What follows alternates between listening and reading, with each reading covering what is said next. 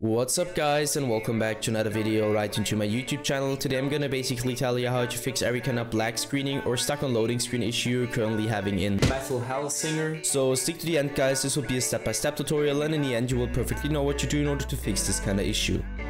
Before we start right into the video, I just want to let you guys know that I would really appreciate it if you would just leave a like, a comment or a subscription right into my YouTube channel. It would really make my day and help me out as a little YouTuber as I am. Especially subscribing would be such a big support for me guys. You would support my work on YouTube a little bit, and I'm gonna really be thankful for that, and I'm gonna thank you for that. So anyways, I would just say let's get right started.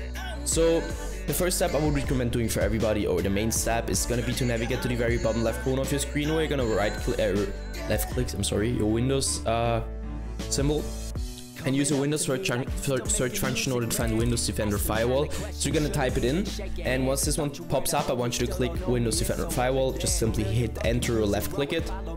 Once it pops up, navigate to the top left corner, click onto the second link where it says allow an app or feature for Windows Defender Firewall. You're gonna click on that, and once this tab pops up, navigate to the right hand side, click onto change settings, and go down to allow another app. After clicking onto change settings, you should be allowed to click on that. You hit that, hit browse once this window pops up, and now I can't really tell you where it's located, because on every single PC is located somewhere different. You need to search it for yourself, and once you found it, you're gonna hit open, and afterwards you're gonna hit add, and once you hit add, it should be it.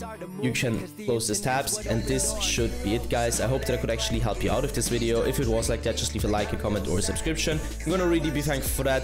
And yeah guys, anyways, I would just say have a nice day, see you at the next one, and bye.